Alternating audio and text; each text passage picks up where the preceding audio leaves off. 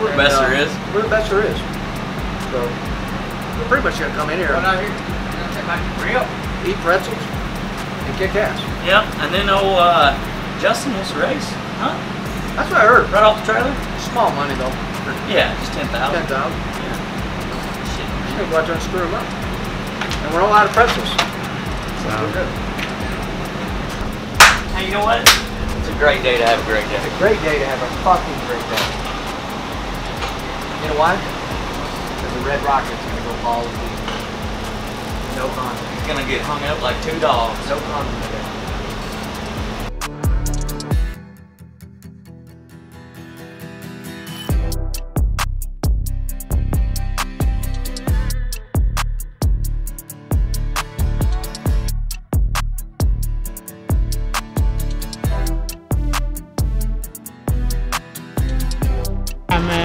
Baby. It's time, man.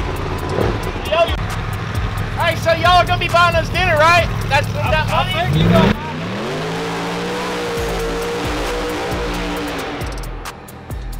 It's gonna be all on you, Swing. No, it's gonna be all on David's dime. Hey, I'll let you have a drink out of your money. I am. Might need one if we lose. We're gonna have one anyways, huh? Yeah. I'm gonna have a few tonight. We're out here at Alabama International Raceway, where they say it's the home of the fastest track in the world.